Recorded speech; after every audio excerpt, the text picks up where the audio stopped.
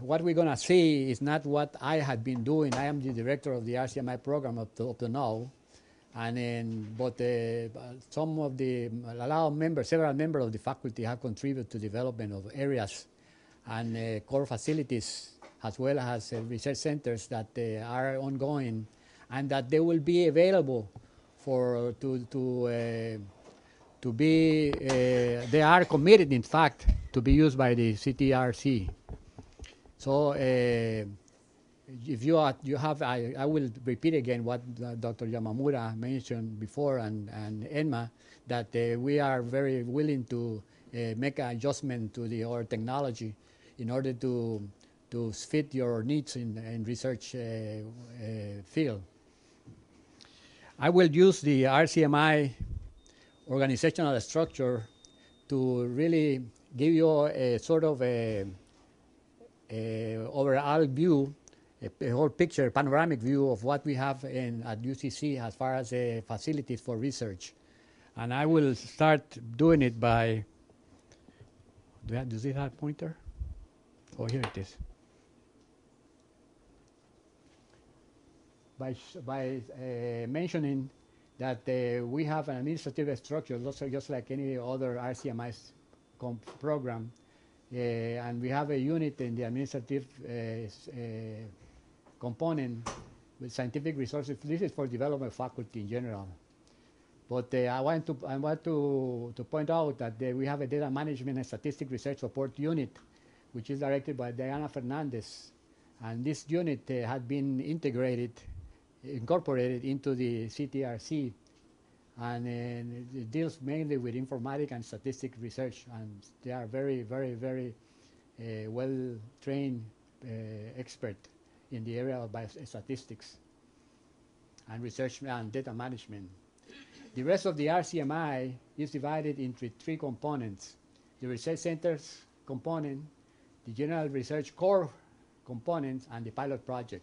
All these pilot projects and a good number of pilot projects of the UCC use these facilities, core facilities, and also are member of this center. That's why I am trying to have a general idea as to how we are structured and how these different core facilities and these centers can participate in the development of the CTRC. In the research center component, we have the Retroviral Research Center. This directed by Dr. Robert Hunter, and an HIV substance abuse laboratory as part of that center. Cancer Research Unit, which has been very recently incorporated after we had a center, but Sue, who is here, she was the one who initiated it, and we have to thank her very much for the organization of that center, which now is just a unit. Before it used to be a center, but we are collaborating with her, and she's doing she's an advisor to that center itself. The Neuroscience Research Center by Misty Eaton, and it has two units, which are the behavioral testing facility and the neural and clinical culture facility. Behavioral testing is under the direction of Lergia Rojas, and the neuronal and glial culture facility by Pedro Fershmin. Vesna is here, and she can attest for that also, Vesna Eterovich, that they are doing a good job in culturing neural cells. The core facilities that we have actively going with RCMI support, and which are committed to support the researchers in the CTRC.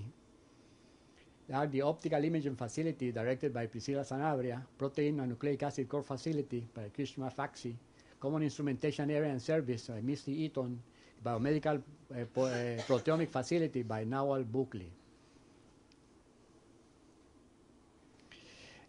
As I mentioned before, the data management and statistics research support unit, which also has integrated into the PC and CTRC, has the informatics center.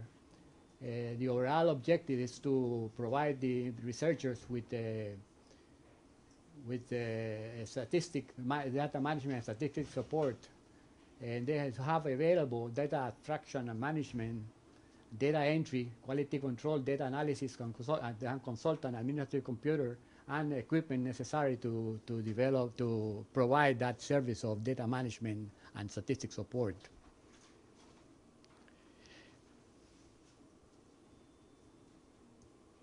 Sorry.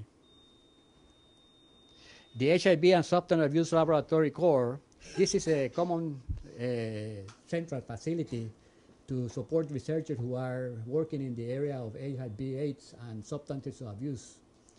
This area has a flow cytometer, caliber flow cytometer for cells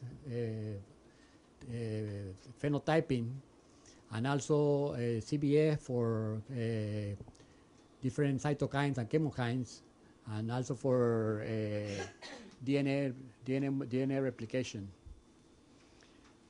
In addition, we have a few numberless thermocycles of all sorts and all type, including an IC cycler for real-time PCR, and these are all real-time PCR cycles too. We have just finished standardizing our microarray reader. Our microarray reader detects and separates and identifies proteins and nucleic acids. It's one of the units that we got from T1, T2. And it's working at present time, and so it's available for the researchers that would like to do translational research and so on and so forth. Behavioral testing facility. Although this facility was originally aimed at measuring behavioral and psychomotor alterations in animals, none had been adapted for humans, and we are very much interested in getting some researchers who would like to test human behavioral on the presence of different drugs or substances. We have the very good software to analyze the results. And as I say here, mouse test chamber. No, the chamber is not for only mice, but also it can be adapted to humans. So if any of you are doing behavioral with the humans, you are very welcome. We are not going to set you in the small chamber for the animals. We promise. The neural and glial culture cell facility. This facility was established in order to teach researchers to use cell cultures, especially of the neuronal origin and glial cells. It has the equipment necessary for doing phase contrast, microscopy, and also modulation of contrast by perception of three-dimensional perception. The optical imaging facility, as I mentioned, Dr. Priscilla Sanabria is in charge of that. It's a facility that provides optimal application requiring imaging capture and processing from fixed life and fixed specimen. In addition to the optical imaging facility, part of this facility is the immunochemistry laboratory and a laser scanning confocal microscopy unit, which had been very much upgraded, and that is also available for researchers to be used. Protein and nucleic acid facility. This facility is under the direction of Dr. Baxi. She actually is emphasizing the use of this facility for teaching and training investigators in the use of modern equipment and modern methodology. This facility itself is equipped with all this different instrumentation. I had to highlight the electroporator for transformation and transduction experiments, el ATAC prime view for fusion protein purification, HPLCs and DNA sequence systems that are available and they are being used, and they are potentially to be used by the pilot, by the projects that are involved in the CTRC. Common instrumentation area and services. just like Edma Fernandez mentioned, you know, it's a facility that contains mainly heavy instrumentation, ultracentrifuges of all type, is gamma counter, beta counter, and so on and so forth. And one of the good things of this facility is that you have two technicians that are specialized, one of them in electronic technician, and the other one is mechanical technician. And this really saves us a lot of money. I don't know if you people worry about money and how saving money, but this is the way to have the people, the technician necessary to make repairs and to build new devices for research. And this is what they do in this common instrumentation facility. And as I mentioned before, I think in Puerto Rico we should take advantage of people, talented people who can do this type of work. This is a listing of all the instrumentation and equipment that is assigned to this facility or common instrumentation facility, thermocycles of different sites, HPLCs, radioisotopes or gamma counter and beta counter. And I want to point out again the equipment for the electronic workshop and the equipment for the machine shop, which is completely structured to help the investigator for reparations and for building new devices that can be used in research.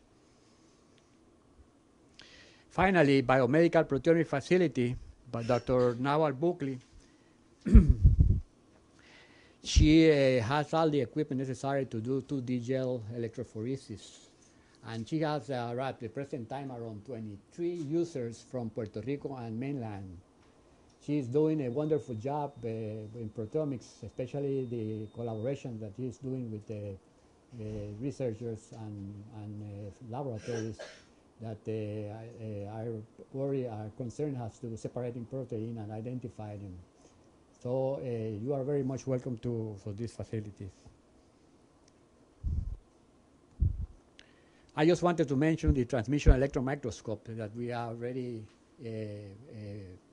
It was not working because we didn't have a technician, but now it's working again and it's available for whoever would like to make use of it. I would like to thank the organizers of this activity and all the effort that is being doing in order to get the Puerto Rico Clinical Translational Research Consortium that we would love to take advantage of it. I refer you to the listing that I mentioned before, the listing of investigators, and you may access to that through Dr. Rodriguez Medina, or that will have it available at the office of the Clinical Translational Research Consortium.